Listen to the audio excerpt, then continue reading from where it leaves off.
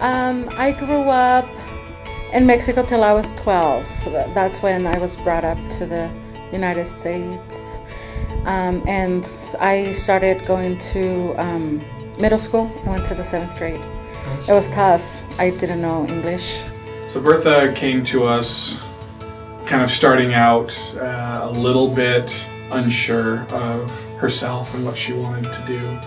And I just watched as she kind of grew into a student that was much more confident in the goals that she had. I have 4 children. They're wonderful. They complain that I'm too strict.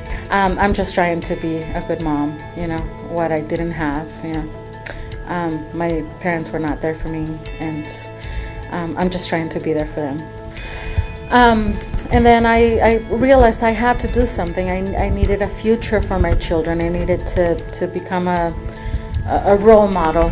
And she would go home and tell them, like, if I could do this, then you could do this. And so just instilling the confidence that she grew here into her children as well, that was really fun to see. Yes. 15 years out of school, I was very apprehensive about going back to school. My biggest fear was not being able to learn anything after so many years out of school. Bertha's exceptional in the fact that she's a pioneer in her own way. She is the first person in her family to have graduated high school, and now obviously the first person in her family to have gone beyond that.